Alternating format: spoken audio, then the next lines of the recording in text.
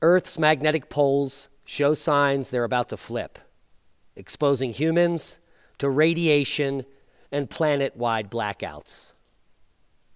I'm Diamond from the Oppenheimer Ranch Project, Magnetic Reversal News, and Shinrin-yoku, bringing you the news you need to know and the know you need to use it.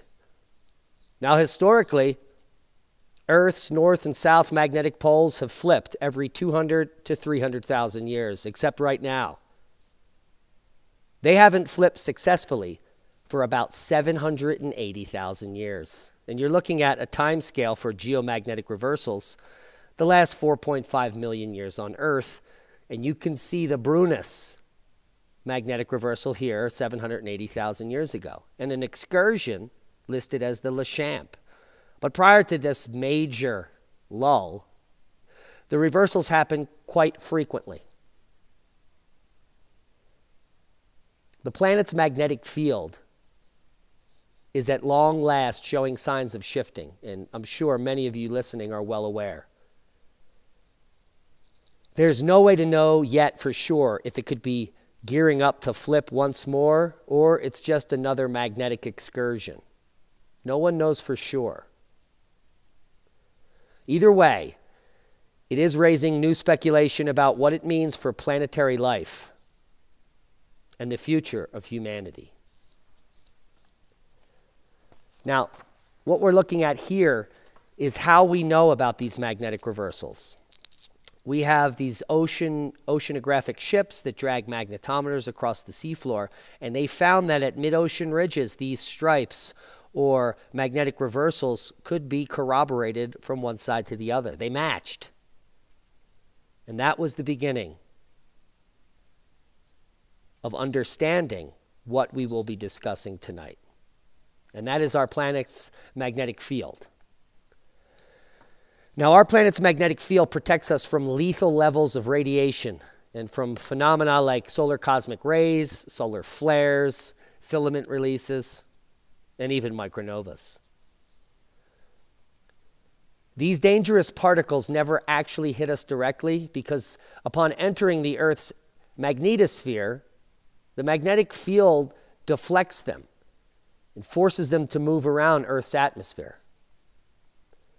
Some of it does enter, but the majority does not because of our magnetosphere. The prospect of that field weakening, which it does when it's getting ready to flip or go into an excursion, is quite worrisome. And it would certainly leave us without sufficient protection in our modern industrial electrical world. Now, the Earth's north magnetic pole has been wandering at 10-year intervals from 1970 to 2020, as seen here in this animation from the National Centers for Environmental Information. And it's moving quite rapidly, as you can see.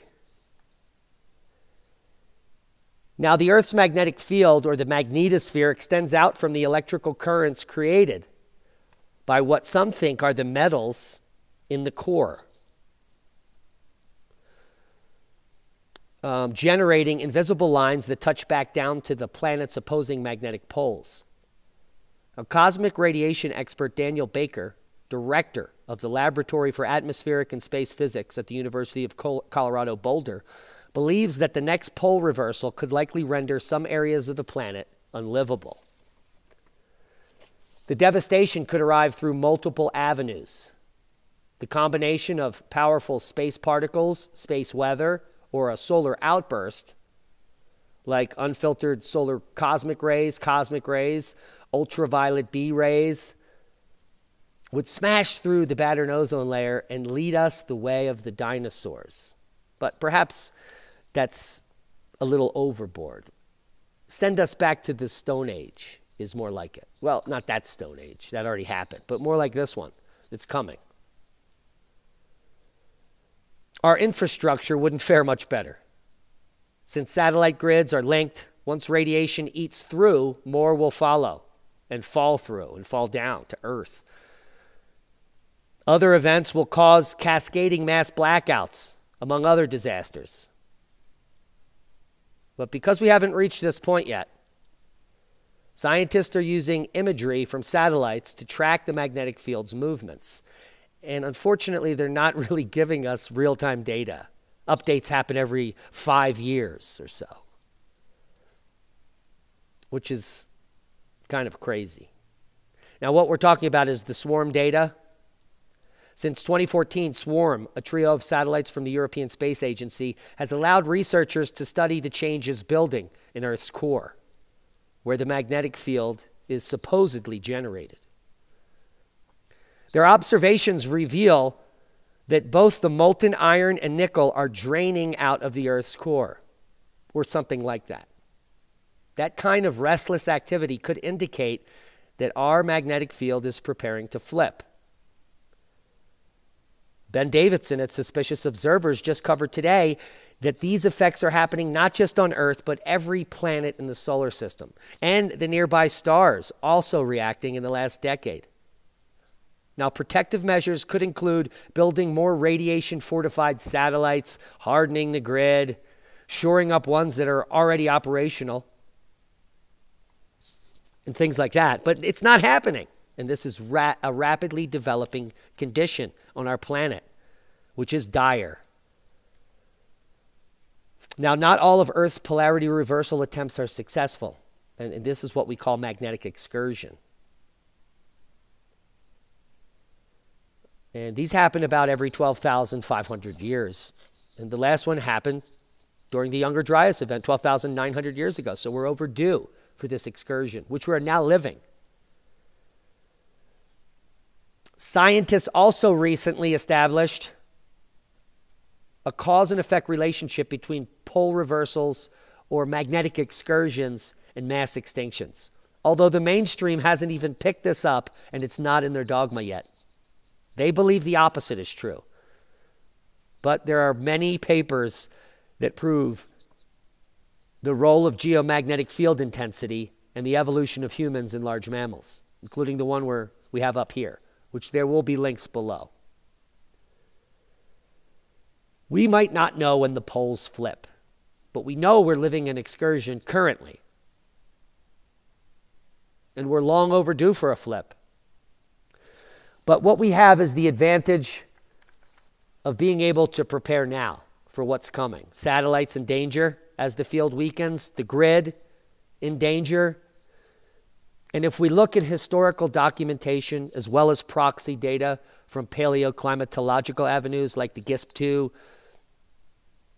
the Antarctic ice cores, and other proxy data like tree rings, what we find is a cosmic catastrophe cycle, which happens on a periodicity of 12,500 years.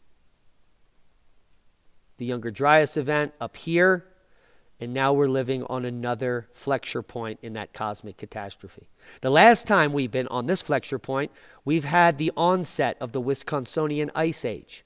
Heinrich events where massive ice dams pour out across the country, across the world. The Greenland Ice Blitz.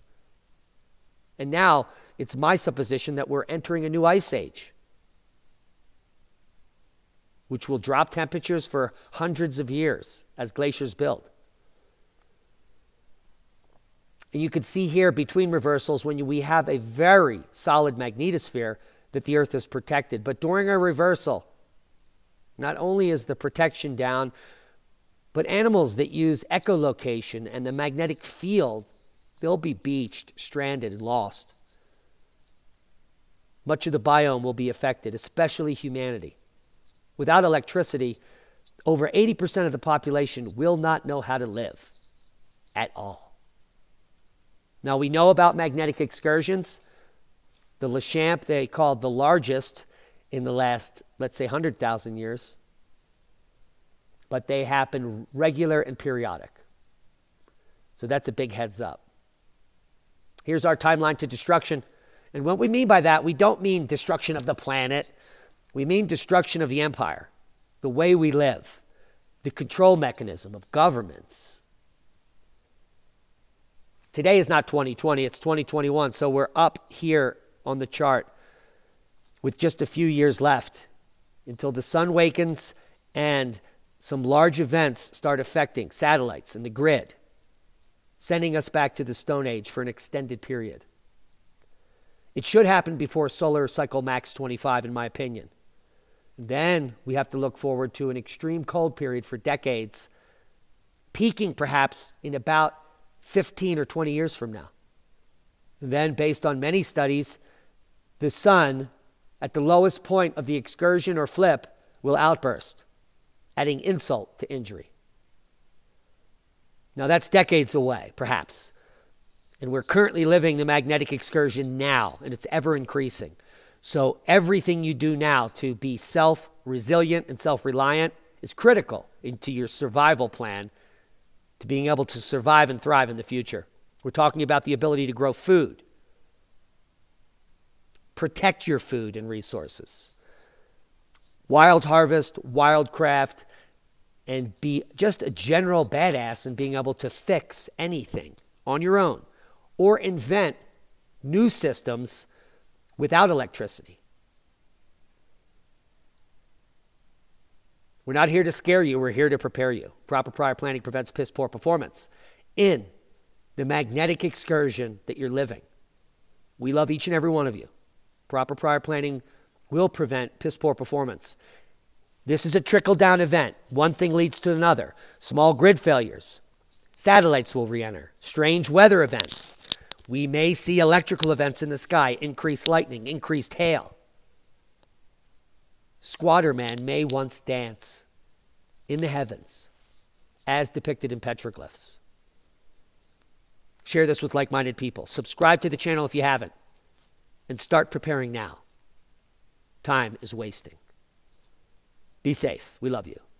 And that's a boom to knowledge. Click on one of the other boxes to gain more knowledge. And comment below.